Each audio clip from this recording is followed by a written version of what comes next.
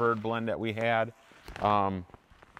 This one gets a little bit taller than the horny duck.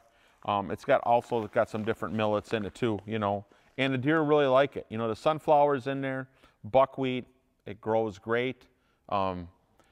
Turkeys is absolutely smash it. It's all about personal preference. I got a lot of guys growing it. They're very happy with it. We grow it for a lot of the pheasant clubs and things like that, and they seem to provide a lot of shelter and a lot of good food sources for them too. So that both of these bird blends are exceptionally well. You plant them early midsummer, both of them. I try to get them in right around the 3rd week of May. I'll even do one good weed kill, at least one good weed kill up till then. I've already put these back in where I had soybeans the year before, Roundup Ready soybeans, and that way I had a good weed control, and then I'll put these in, fertilize them, and they do. Between that one and the duck, they do very, very well.